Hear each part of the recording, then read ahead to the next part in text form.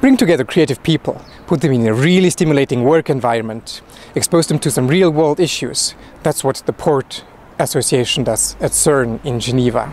And one of the most interesting projects developed at the hackathon organized by this association was on body bags.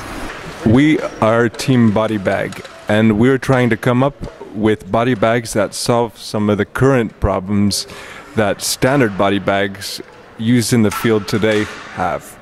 So some humanitarian organization mentions that the rapid decay of bodies in case of conflict, disaster or epidemics is a real issue.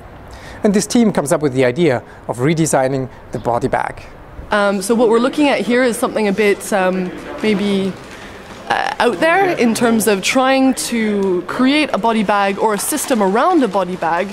And you'll have noticed the use of this sort of shovel, and this is a sort of high-tech equipment, but to reduce contamination, especially when you look at current events like Ebola, but also other infectious diseases like tuberculosis and blood-borne infections.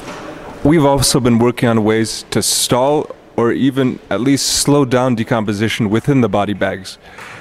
It sometimes happens that body bags explode or at least leak gas because of the decomposing body inside, and when that happens in the presence of an infectious agent, it can release highly infectious aerosols that really increase the risk of contamination.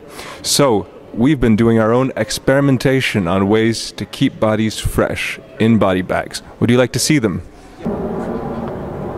So here we have our control with just a simple vacuum packing system. You can see that the fish here is in okay state. The idea is that if we remove oxygen, we'll slow decomposition by agents that require oxygen to metabolize the body of the fish. Here is a version where we're using vacuum and salt to preserve the fish. The vacuum removes the oxygen and the salt removes some of the water by absorbing it.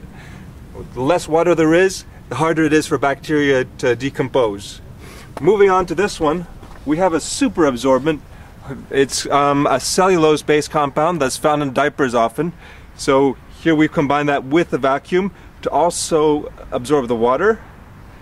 Our biggest challenge is if you have a disaster area, how can you get the vacuum done? That's true. We thought about foot pumps, electricity, we can't assume it's there.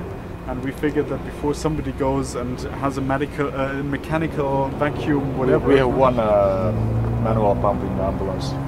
So creating a vacuum alone slows down decomposition. But how, if you're in a conflict zone or in a disaster, do you create a vacuum? It appears that the fire brigade, that the team had the intuition to ask for help, had some solution for this. We've identified problems such as risk of contamination, high costs. What others, Jessica? Data, the lack of data. 38 million people out of the 56 that currently die every year in the world are registered. The reason why this lack of data around death and dead people is a huge problem, because it's the information about why people die, where they die, that influences public policy, that says you know, infectious diseases are more important than non-infectious diseases, or that those kinds of issues that determine how countries act and how international NGOs can support countries to improve the interventions that they make. Innovation is not just important for multinational companies or startups, it's also of huge importance for humanitarian organizations. And who would have thought that within 1 weekend alone a team could come up with a new design of the body bag? We're already looking forward for more projects like this at future hackathons.